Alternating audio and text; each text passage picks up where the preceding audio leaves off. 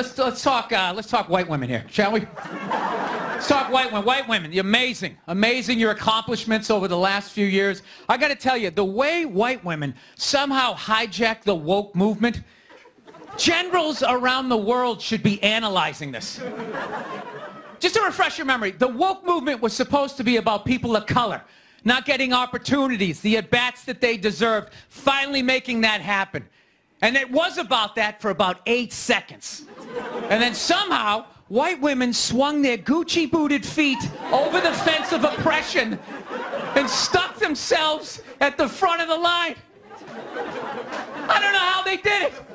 I've never heard so much complaining in my life from white women. My life is so hard with my SUV and my heated seats. You have no idea what it's like to be me. Trash and white guys, the nerve. Where's the camera? The nerve of you white women. Listen, I don't want to speak ill of my bitches here, okay? I don't, but let's go back in history here, okay? You guys stood by us toxic white males through centuries of our crimes against humanity. You rolled around in the blood money, and occasionally when you wanted to sneak off and hook up with a black dude, if you got caught, you said it wasn't consensual. Yeah, that's what you did. That's what you did. So why don't you shut up, sit down next to me, and take your talking to.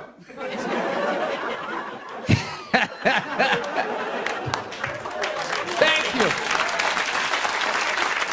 So, I don't know what it is. I don't know what the fuck is going on. But I think white women started it. It's the worst. The fucking worst. It's all they do is bitch, moan, and complain. I had no idea how difficult it was to be a white woman in the United States of America. Evidently, it's really difficult. Yeah, they're always bitching. Do you have any idea what it's like to be me? Well, I imagine it would be slightly less awesome than my life.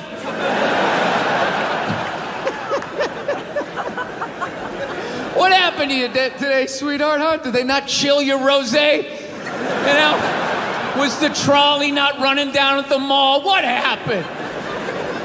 No, it's unreal. I'm really fucking annoyed how white women have the fucking balls to throw my white privilege in my face, you know? Sort of separate themselves from these white males with their white male privilege. It's like, bitch, you're sitting in the jacuzzi with me. The fuck are you talking about? Yeah, quit your fucking whining. Look, right out of the gate, all right? If you live in some honey boo-boo lifestyle on the Appalachian Trail, you know, your uncle just banged you in the dirt, all right, I can listen to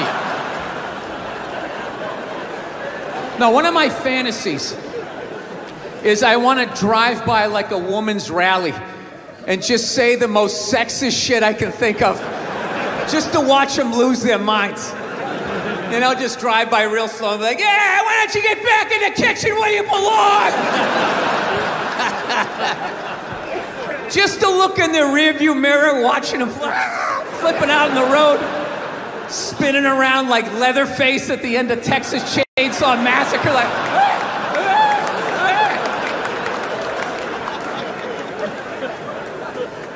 yeah, no, it's a very, I don't know. Times are changing, I guess. I don't know.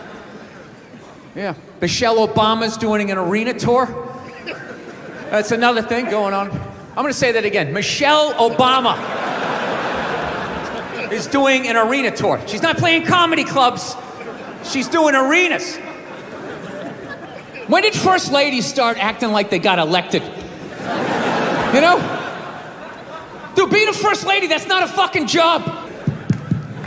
Right? Look how quiet is it in here. Why is it so fucking quiet? You think that's a job? It's not a fucking job. Dude, if you really think it's a job, just look at him. Right? Look at Obama. When that guy got elected, he looked like he was about 41 years old. When he left office, that guy looked like he was about 73. Right? Look at Michelle. She looks younger now than she did when that dude got elected. What has she done for the last 8 years? Yeah, other than lay in a giant vat of Illuminati-level lotion, just sit there floating. A couple hours, a shapeshifter comes in and dumps another bucket on her. She pops her head up. Hey, Bam Bam, tell Stevie Wonder to come down and play some songs tonight. Now, I found out she's doing a tour because she's doing a book tour. Yeah, she wrote a book. She wrote a book about not having a job. I gotta read that fucking book. Chapter 1, how to know if a dick tastes presidential. How to weed your way through all that local representative cock and get to the big swinging dick in the room.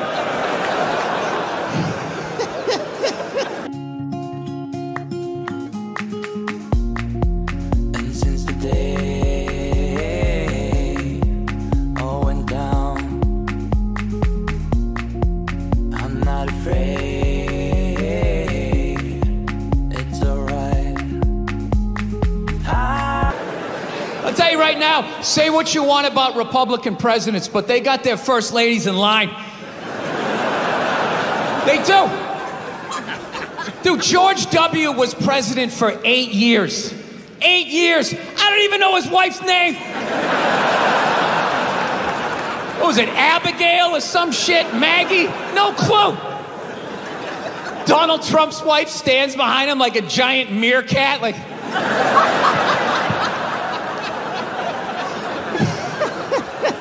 Bill Clinton was president, his wife never shut up. I want to do healthcare. He fucked around on her so much, he's like, all right, whatever, just do it. But I'm telling you right now, I'm gonna check out that fucking tour. I gotta see what that's all about. You know, who opens? Who opens on that fucking tour? Was it Oprah Winfrey's husband? You know? Does he fucking come out and talk about what it's like to walk her dogs? Dude, essayist, and I gotta bring him around. Look, I'm sure that there's some feminists in the crowd right now not appreciating this joke, feeling triggered, feeling like they need to fucking put out a hashtag or some shit and be brave and speak out. You know what? You're full of shit. You are.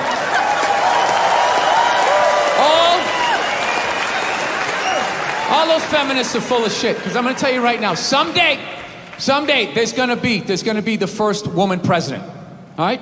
Which means you don't even know what her fucking platform is, and you automatically cheer. It's got the same genitalia. Fucking. I'm telling you, they're not smart people. Feminists, they're not as smart as they're coming off. I'm telling you. Someday, there's gonna be... By the way, this is gonna be my last show ever, by the time this fucking thing comes out. Someday, there's gonna be the first female president, which means there's gonna be the first male...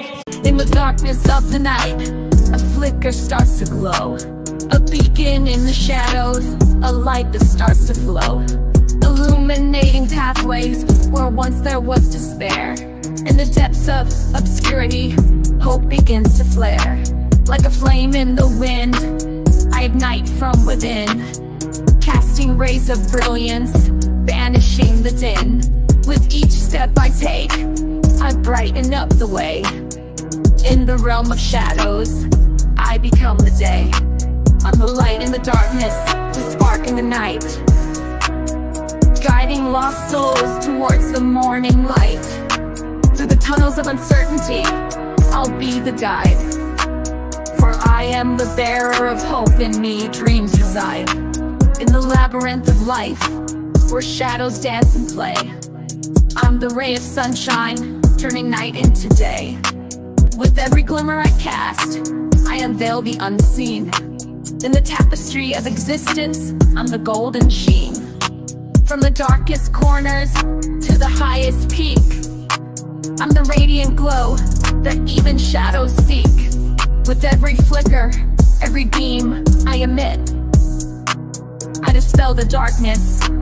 I never submit. I'm the light in the darkness, the spark in the night, guiding lost souls towards the morning light. Through the tunnels of uncertainty, I'll be the guide. For I am the bearer of hope, in me dreams reside. In the symphony of life, I'm the crescendo's rise. In the canvas of the universe, I paint the skies. So let the darkness tremble, let the shadows flee. For in the heart of radiance, I'll always be. I'm the light in the darkness, the spark in the night, guiding lost souls towards the morning light. First lady, right? And you wait, you fucking wait. The first time that dude opens, these feminists, they're on me, you shut the fuck up! You shut the fuck up! It is her time now. It is her time. She was elected, not you. Go pick out some plates, bitch. You are the first lady. He's gonna get treated like Tom Arnold when he was with Roseanne. Secret Service name will be like Appendix or Doesn't Matter. Not worthy of protecting. Just entered the Oval Office. Not worthy of protecting.